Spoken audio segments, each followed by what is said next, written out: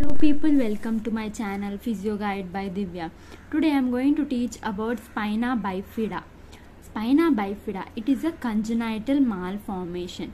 Congenital means it is seen from the birth time only. So that conditions are called as the congenital. Why means resulting from a intrinsic in the womb, intrinsically inside any abnormal developmental process. So any abnormally we will see in the birth time, that process is congenital malformation. Okay, now what is this spina bifida means? It's a condition, it's a development defect in the vertebra. Okay, vertebral column result in the lack of fusion of the vertebral arches, and so the vertebral canal is also not closed. So pathology, we'll see the pathologies of two types: spina bifida occulta, spina bifida cystica. Now firstly we'll see spina bifida occulta. See, this is the spina bifida occulta and it's observed in only small % of children. This is a defect in the fusion of the laminal. Here there will be laminal arches, like this will be, so here defect in the fusion of laminal arches, but this may not be evident seen in X-ray. There is a dimple in the skin here, so like this there will be dimple in the skin for the vertebra. Sometimes there will be small tuft of hairs over the area. The common feature of this type of lesion is abnormality of bladder control with either enuresis or urine retention. Will be seen in the problems, they will be seen in this condition. Next one, spina bifida cystica. See, this is divided into meningocele, mylomeningocele. See, this is meningocele. The vertebral arch is not fused and a sac containing meninges and cerebrospinal fluid is protrude outside. See, sac, this is protruded outside. Now meningomyelosine, here this is most severe form of the spina bifida. There is a neurological damage also.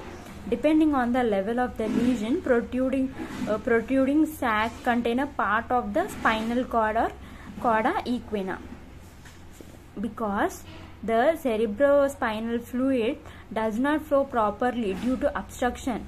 Okay, over 80% of children with this disorder have an associated hydrocephalus also. With this disorder they will have that disorder also. Now what are the symptoms?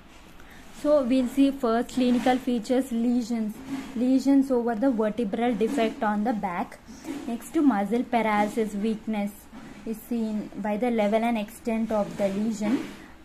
Upper motor neurons is spastic, we'll see. Next, lower motor neurons is flaccid type of paralysis is seen. Sensory impairment also depend on the extent and level of lesion. Bladder and rectal and bladder inconvenience. So the parents find it difficult to send the child to school, okay, due to need for sanitary pads. And hydrocephalus may be associated problem also may be added. Mental retardation, it's not very common but may be present, this one. Next, management. First one, surgery. This is the main to be done to repair the spinal defect and prevent further damage. Next, counseling and support for family is important. Next, education. We'll see the careful assessment of the child and will send them to school.